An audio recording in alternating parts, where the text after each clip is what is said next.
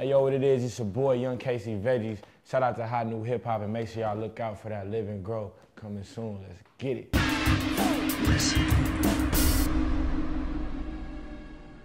Live and Grow is like, it's just like depicting my whole story, you know what I'm saying? Like, I like to call it like a young man's classic album, like a real inspirational hip hop album that just like talks to the young kids that's just like me, you know, talks to all the people around the world that's looking for that inspiration, looking for that source of that drive or ambition, you know. It's like, it's a real positive, feel-good West Coast album, but it's for the whole world. And it's definitely like my best work to date. I feel like just the growth there, you know, the self-expression and just the stuff I'm talking about. I'm talking about what I want to talk about, and I'm just being me. And you know, a lot of albums, I feel like a lot of artists ain't just being themselves nowadays. And I think on this album, that's what I tried to do the most, is just be myself and have fun with it. And I think it's gonna be crazy. Like, I'm super excited to see what people think about it. I kind of been like chill this last year or two, like not really dropping too much, but I was more just gearing people, like I wanted to get people ready to hear the album. But yeah, I just can't wait to keep grinding, man. Like, I'm gonna start trying different things and dropping more music. And you know, when the album drops, it's not like, that's not the end of me, you know what I'm saying? Like, it's funny because I recorded over 100 songs doing this album, like over 150, like around 150. So I got so much material just to grow with and just keep building on the sound. And I'm just excited to see where we take it. It's gonna drop ASAP, like the next few months. Dave is just dope. She's a dope artist to me. I just wanted a dope female singer on the record. The record was just a feel-good song, you know, that my team was happy about, and I just felt like it was just depicting that young love story that I feel like it was necessary on the album, and it was just a big record that I couldn't pass up. And it's definitely another element for me, like a growner element, another approach. And I just wanted to try something new. You know, I think it's a great record. That record is called Life Song. That's one of my favorite. Every song is one of my favorites on the album. It's not like one of them albums where it's a filler. Like, every song, it speaks my piece, my story, you know, and how I feel. Shout out to BJ. We recorded that song in the studio together out in LA. And yeah, the feeling is just good, and it's called Life Song. Like, you know, have you ever heard a song called Life Song? That's my point. It's like, I just tried to do something different, just do me on this album, and I can't wait till people hear that record. I love that record. Shout out to the homie S. Dot. He produced that. He out of LA. Shout out to him. I work with Hit Boy. I worked with THC out of LA. Homie was Mike and Keys. They were previously called the Futuristics. They did a lot of stuff with Dom, Nipsey, with me on Life Changes.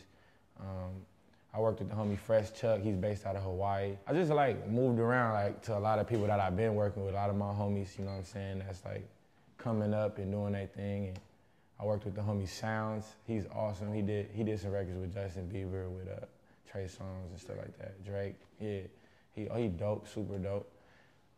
Yeah, I really just went to whatever record that moved me, you know? Like, I'm never really about the name or who did it. Like, I was just about if it matches me, if I love the feeling, if I can listen to it for a week or 2 weeks straight and then keep listening to it like 5 weeks later, like, if it doesn't get old to me, then I know. I felt bad about having to cancel that show. I should have probably still tried to do it, but they told me I couldn't do it because all the stuff that was going on. But it's unfortunate, you know, people got to be strong and stuff like that. But these events, they probably happen so fast, and then the whole world goes in like outrage.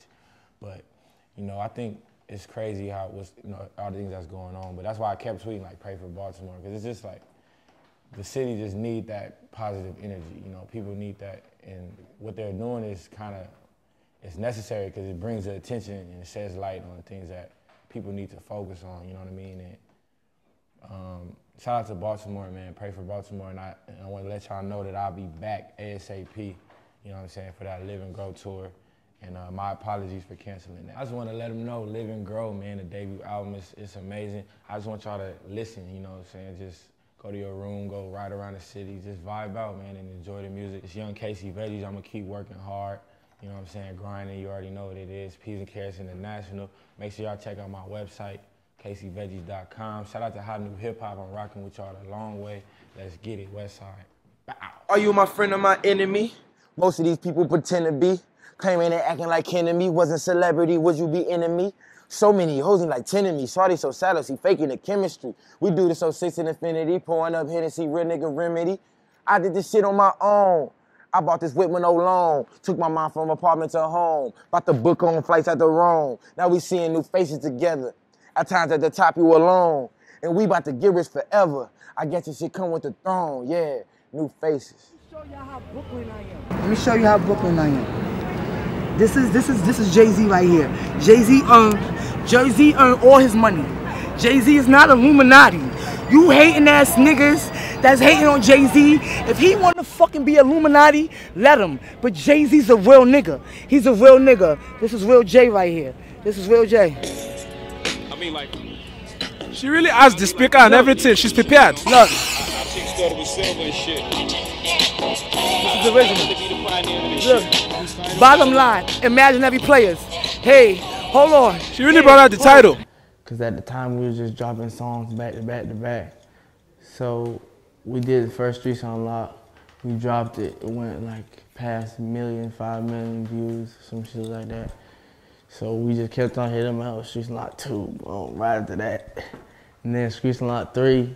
Like every Streets Unlocked,